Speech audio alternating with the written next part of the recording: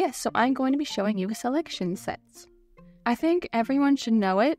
It depends on what you're trying to do. If you are maybe at a beginner level and you want to work with a lot of imported meshes and you have to make a lot of really obnoxious selections all the time, this will be helpful for you. I have a model with it already done so that you don't have to sit here and witness me selecting every facet individually. But how it works is you make a bunch of selections and you can right-click on it and you will save that selection, everything you have selected, into a selection set. You can give it a name and it will show up in the feature tree. And you can use this selection set for your features. And so in this example here, I'm showing you, this is actually a 3D scan of a last for a shoe. I'm teaching myself how to make shoes, and the last that I had was too big, so I needed to scan it, make some tweaks in SOLIDWORKS, and then scale it back down.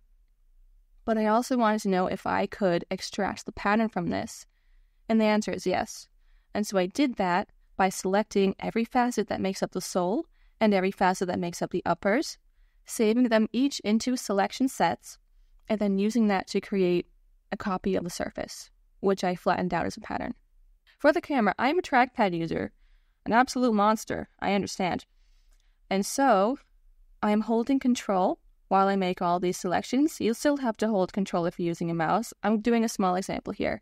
I'm now releasing control, and you'll see that that circle appeared on my computer. If I right-click on this, I get my menu, and I have Save Selection. And I can choose to save it over one of my previous selection sets I've already created, or I could create a new one. So you, starting from the beginning, you'll want to create a new one. So let's do New Selection Set. And it appears here at the bottom of your list. You can rename it if you would like to. If you expand it, it will show you every single face you selected. Like I said earlier, this is a 3D scan of a real thing that I have. I needed to make some tweaks to the real thing, but I didn't want to mess with the original. I wanted to make a copy, so if I messed up, I could try again and it would be fine. And so working with imported scan data, I mean, you see there's all of these facets, and it's always going to be like that if you're working with something that's an imported scan. I'll go to this one. I renamed the features I care about so that it'll be easier to explain to people. So real quick, I just want to explain what you're seeing. There's something that's blue and there's something that's gray. The gray part is the actual solid body.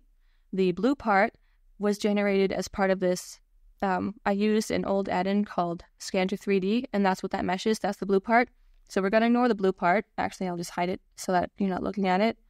Let's hide this. And now you see all that's left is this surface. And I created this surface. Let's call it's the uppers. By doing, let me just edit this feature so you can see. Okay, so what I did was, to get this command, I did offset surface. If you set the offset to 0, it becomes copy surface. And that's just a convenience thing. So here, because I chose my selection set to populate the selection box, which you can just pick from the tree up here. So you can open your selection set folder and pick your selection set. It will take every single one of those selections and put it in here. Look how long this box is. 1,168 facets, yes.